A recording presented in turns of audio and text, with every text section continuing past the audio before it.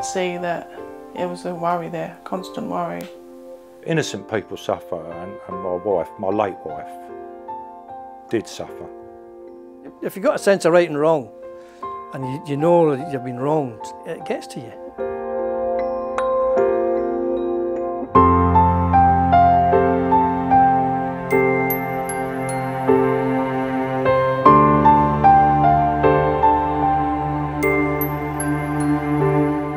I was blessed with 2 young children, Jessica and Peter. Yeah, and happily married. And it became a struggle. What, you know, most unemployed people, many a time, Avril and I would go without, you know, a good stable diet in an effort to feed our children. My mum was quite stressed at times, quite emotional, bouts of depression looking back now. You know, there'd be arguments in the house. Now I know, because it'd be a constant worry, no light at the end of the tunnel. Every time you try and get on with a major company, it's blank. You're getting a blank. There's also the, you know, the anger and the frustration, not knowing what's happening, and sort of a knowing, sort of guessing, but not being able to prove it. That's this really an annoying sense of injustice all the time, that you're, you know, what's going on? We had 4 children. We had 3 at school and Kelly was 2. It was hard work trying to work out the money that you'd got to pay the bills and buy the foods. We never had anything. Not Daz or I, we never had anything. It was hard for me, really. And how we didn't split up, I don't know. I was totally blacked, and then I went out to work for 8 years. And it was stressful, yeah, very, very stressful. And I think that's what led to my heart bypass and everything else, because I wasn't under that much stress.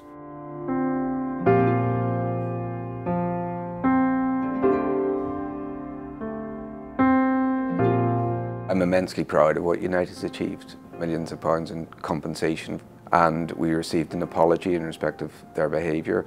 Crucially for Unite, we did not accept that this apology was the end of the matter. We don't accept that the apology is genuine, and anybody who is genuine about wanting to apologise, any company that is genuine, would call it for what it is, a blacklist, and call the people responsible for creating the blacklist to task and dismiss them. We're very proud at Thompsons to have been a part of this litigation, and in fact have been the lead solicitors in this litigation. The Unite claimants that we represented at Thompsons were the last to settle. We held out for the best terms. The union wanted us to fight hard. It committed enormous resource to it, and we committed enormous resource to it. That's what it takes to win cases like this. It goes absolutely to the heart of what this firm is about. We're trade union lawyers. We're not lawyers who happen to do a bit of trade union law. Thompsons have stood shoulder to shoulder with us in respect of all of our trade union struggles.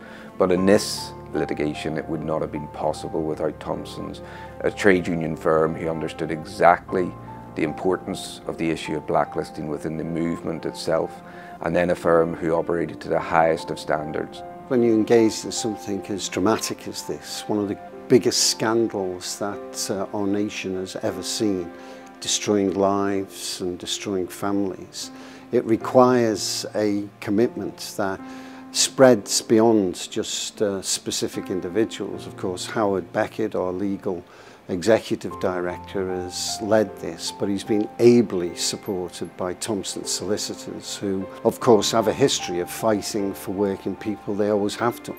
They do a fantastic job, and we were delighted at the role that they played in bringing about justice and fairness to try to make certain that some form of justice is brought, and we'll continue to be vigilant as we go forward.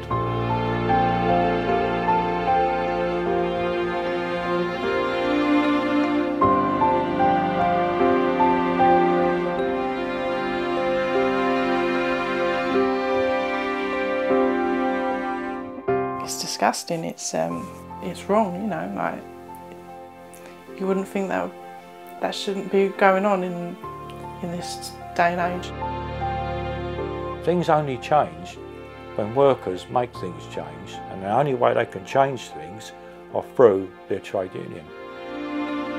One of the lessons I hope people will learn, that you do need the strength of the unions around you. Yeah, they've done well for us.